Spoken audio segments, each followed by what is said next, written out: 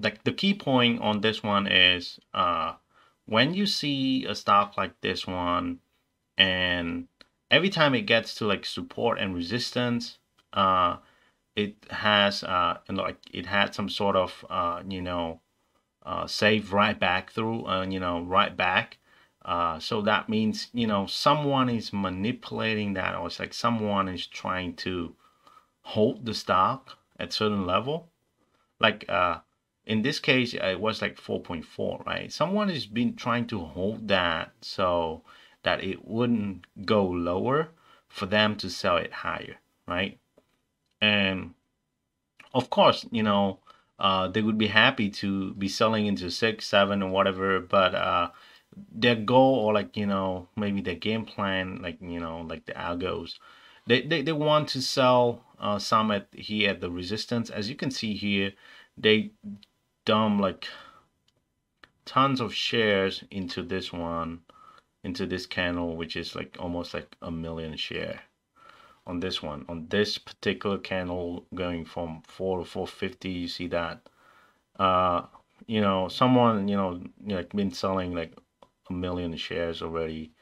And so, you know like on something like this, the only way for you to be able to take advantage of the move is usually define your resistance, or like define the area of interest, so that you can take advantage of the move, right? There is, I mean, realistically, if you look at the chart, there is real, like, stock wasn't up that much. Okay, in the morning was like barely 30%, right? I mean, you can see here the range.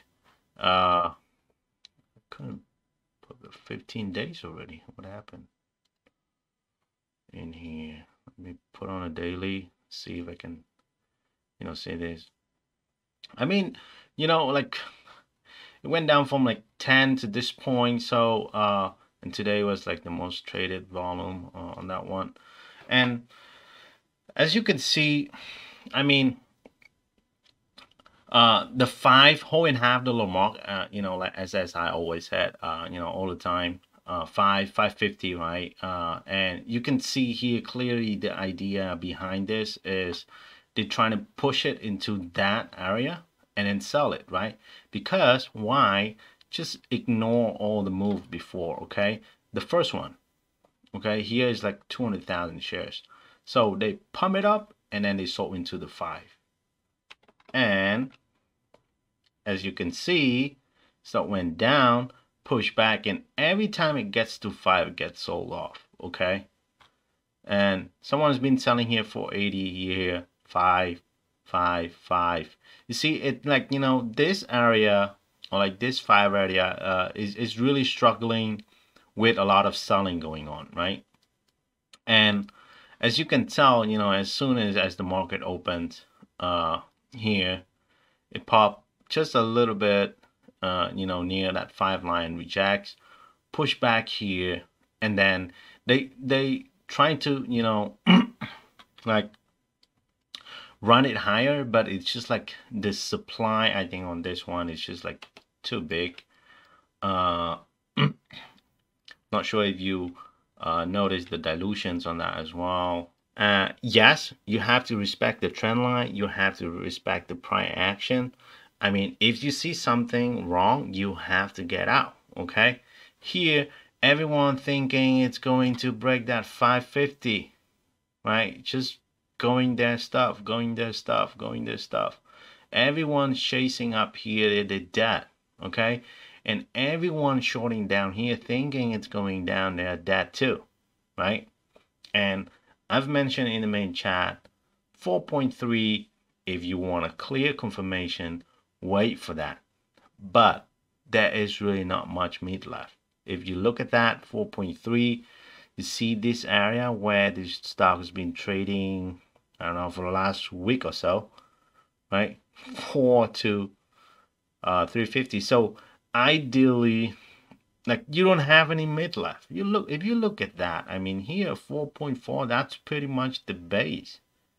Okay, How can you be shorting thinking it's going down to 350? I mean, it's been hovering around this area for like a week now. And to me, this is like the dead bottom already. I mean, yes, I could be wrong. Sometimes it could go to 4, 3.8, I don't know. But this is pretty much like, look at this. Resistance becomes support. This is like the dead bottom, okay?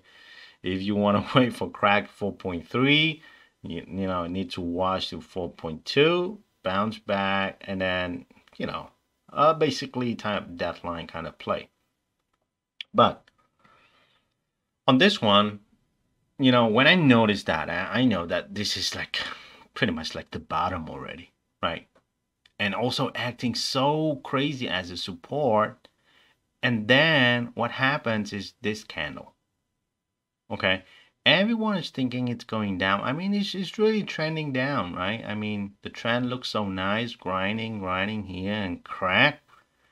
And when it's trying to crack this, couldn't, save, and boom.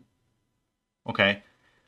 Boom. Right back at this. And I said, okay, this is like, if you are short bias and when you see this, this is like pretty much like get the fuck out, excuse my language, but get the fuck out kind of candle, right? You don't want to be a part of it.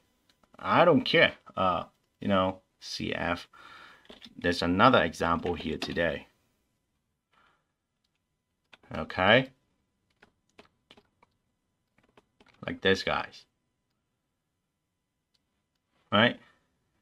Top set, bounce back, grind lower below view app. I mean, yes, this one is a little bit different. It has some sort of news around that time, so that's a different. But you know, you see this candle, boom, right back. Okay, support becomes resistant through that, through even this resistance.